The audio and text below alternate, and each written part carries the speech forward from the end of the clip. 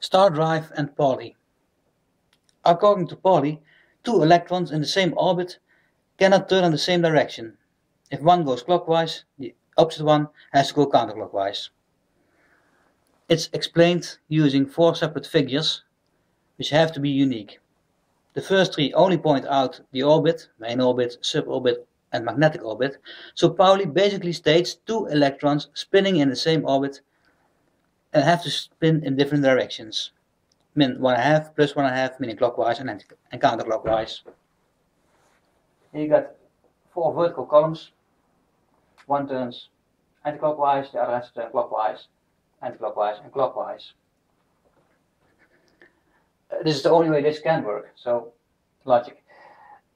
With a single proton, this also works.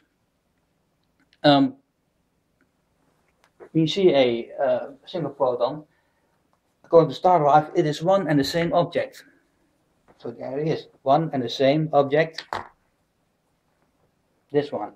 And the thing is, if we rotate this one clockwise, and although they are turning in the same direction, this one turns clockwise. Turn it around, and see the other one turns counterclockwise. So, case closed.